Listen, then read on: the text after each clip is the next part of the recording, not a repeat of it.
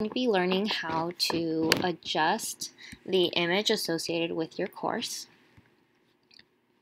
So here we are on our homepage. So you should have logged in. Your name should be here at the top right hand corner. You should be seeing a stream of recent activity from either coworkers or other staff members within groups that you're associated with. So here at the top, we're going to click Courses. And you should see a variety of courses that you are either enrolled in or assigned to be teaching. So for the purposes of this video, we're going to be using the Sandbox course, and you can also do the same if you would just like to practice instead of changing the image of your actual course that you would ultimately like to change. If you want to just play around first, you can also start in your Sandbox, and the instructions are the same for your actual course.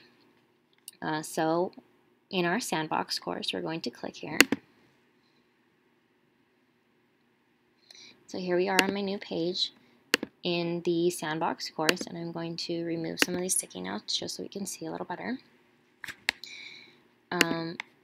So here we are, and here on the left hand side is the image that we would like to change. So you can edit your picture. And this is the image associated with the specific course.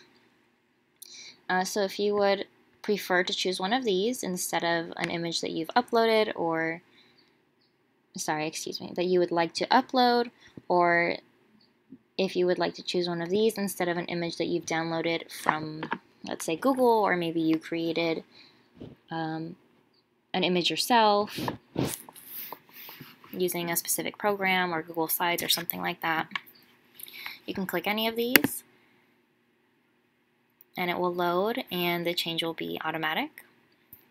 And you can do that as many times as you like. If you have a file that you would like to attach, you can do that also. So personally myself, I created a Google Slides here presentation, and I used the background as something aesthetically pleasing, and I typed in my text. You can put whoever, Mr.